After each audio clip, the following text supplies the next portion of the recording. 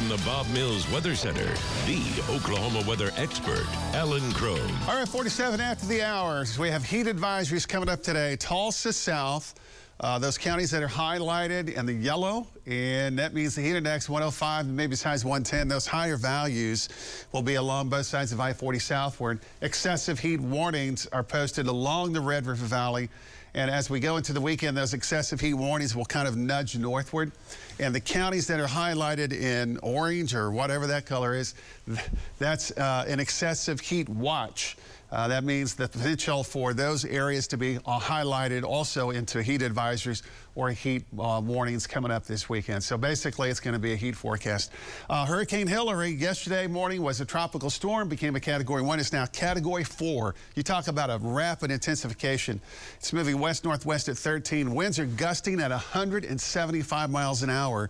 This is the one that's going to move north and then turn near the Baja by Sunday and Monday, but it will be weakening or dropping down its intensity, but still a tropical storm into Southern California, and then as a depression or extratropical system as it moves across portions of California and Nevada. This is going to bring a lot of rain across the western part of the country, also all the way up to places like Salt Lake City, and there will even be some rain in the Denver area with some moisture, but most of that moisture stays west. And notice this big ridge of high pressure right across the middle part of the country. That's our dominant weather feature. And there will not be any major storm system getting underneath this ridge of high pressure. And it's going to stay parked near our area for the next several days. So 95 today, 102 Saturday, 103 Sunday, 101 on Monday. The heat index is going to be around 110 to 111 this weekend.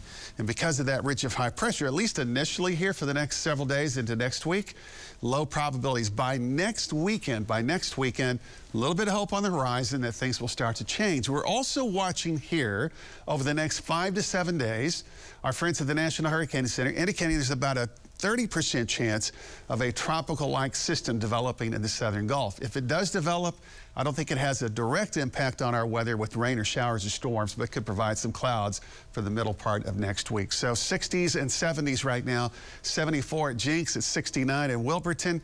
I'm sorry, 66 in Bartlesville, 72 in Wilburton, 69 in the Poto area. So high temperatures today, triple digits south of I-40, 95 in Tulsa, 92 in Bartlesville, so still a little lower to the north compared to the south. We throw on the heat index. This is the snapshot at 4 o'clock today.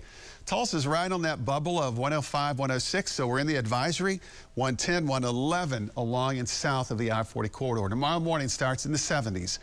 And then here we go. It's going to be a very hot weekend. Saturday's highs, triple digits near and west of Tulsa. There will be a couple of spots here in far northern Oklahoma that will stay in the upper 90s. Of course, it's going to feel much warmer with that heat index. So our summer pattern, yeah, it is gripping and holding on. It's got like both hands on the steering wheel right now, and that's going to continue on for the foreseeable future.